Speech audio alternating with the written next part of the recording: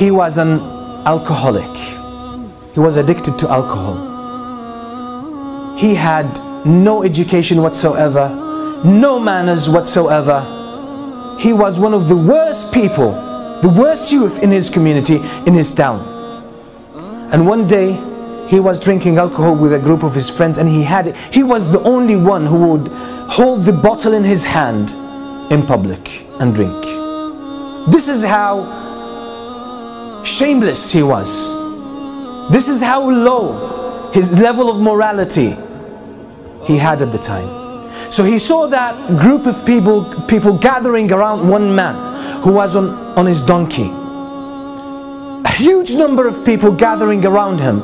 They seemed to respect him, speak to him, and everyone wanted to converse with him. So that created some curiosity. He wanted to know who this man is and why these people are so keen to speak to him. So he went there and he came close to that man, and he stopped the donkey, and he said, "Who are you?" This is how shameless he was. It's that kind of character that he was. "Who are you?" People around said, "This is a sha'bi.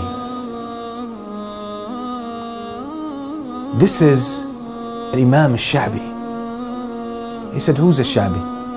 Anyone doesn't know Imam al-Sha'bi? That's the famous scholar of hadith. No one doesn't know him. You don't know al-Sha'bi?" He said, "Who's a Sha'bi? What does he do?" They said, "He's a muhaddith. He's a scholar of hadith. Narrates the hadith of the Prophet sallallahu alaihi wasallam." He says, "What does that mean? What does it mean to be a muhaddith?" They told him he's someone who narrates the hadith of the Prophet sallallahu alaihi wasallam. He memorizes it, he teaches it. That's what he does.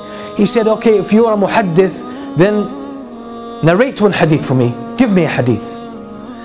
Now this Imam, and that's what the people of knowledge, oh, this is how they should be. He could read the situation and he could read that man. So he wanted to give him something suitable for him. So he narrated the hadith to him from a companion, Abu Mas'ud al-Badri radiyallahu anhu, that the Prophet sallallahu alayhi wasallam said, "إن مما أدرك الناس من كلام النبوة الأولى إذا لم تستحي فاصنع ما شئت." If you don't have shyness, if you don't have this quality of bashfulness, then you can do whatever you wish, because there's nothing to stop you from doing shameless things. That moment, the heart of this man was open. So the word went straight into his heart.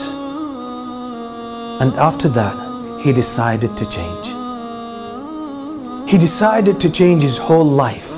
So he left his past behind and he went to the famous Imam, Imam Malik ibn Anas, the Imam of Medina.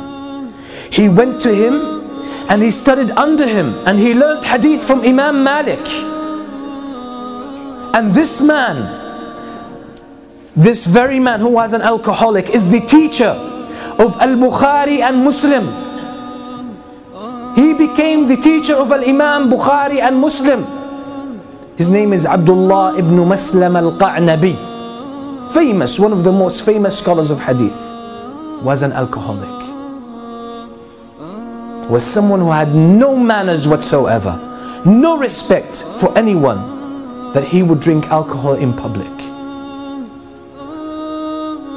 And when he studied for long years under Imam Malik, he said, "I need to see the person who was the reason for me coming to this way, to guidance."